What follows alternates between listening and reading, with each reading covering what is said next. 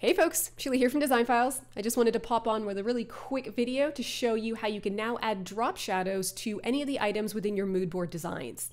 So if you like the idea of being able to create concept boards like this, where you're bringing in a variety of different finishes or fabrics, but you felt like maybe your designs were just a little bit flat because you didn't have the option to include that drop shadow. So here you can see how these two items are kind of blending into each other. Well, now you can just simply go into the image adjustment tool. You'll see that there's a new option to apply a drop shadow. Click on that. You're going to see that shadow appear. And then over here, you've got a variety of different settings that you can use to control how you want that shadow to look. So for one, you can change the color of it by clicking into the color field here, and you'll see that it just kind of updates, and I can use the color wheel to change up the color of my shadow. But I'm just going to go ahead and leave it as a black option for now. Here, you can see that I'll be able to change the horizontal offset. So I can really decide exactly where I want this shadow to be placed. And then I also have my vertical offset here. So you can just kind of get everything perfectly aligned. You can increase the blur if you want to, or you can decrease it.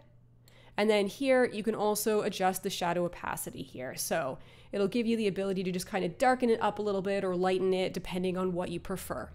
If you ever want to reset it, you can always do that as well.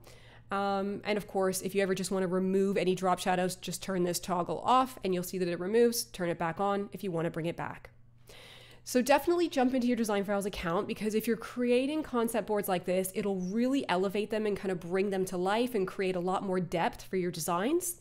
Another way that you could use this is if you're creating simple concept boards like this, where you're just listing out your materials and you have it all gridded out. But again, you want to add that little drop shadow so it makes it feel like each of these are kind of like a 3D sample that's coming off of the background. Then this is where, again, you could use that drop shadow. And if you're creating more realistic mock-ups and you just feel like certain items in your designs are feeling a little flat, for this, like for example, let's just click on this pillow. Again, this would be a case where you could just apply a drop shadow and then make any adjustments that you want to make to just kind of lighten up the shadow or change the exact location of it, and just give that item a little bit more depth within your design. All right, well, that basically covers it. I mean, it's really quick and simple and easy to use, but you can really see how it can add to the overall appeal of your design boards. So jump in, give this new feature a try. I know that many of you have been requesting this, so we're really excited to have it added in. And of course, if you have any questions at all, feel free to reach out to us on the live chat. We're always happy to help.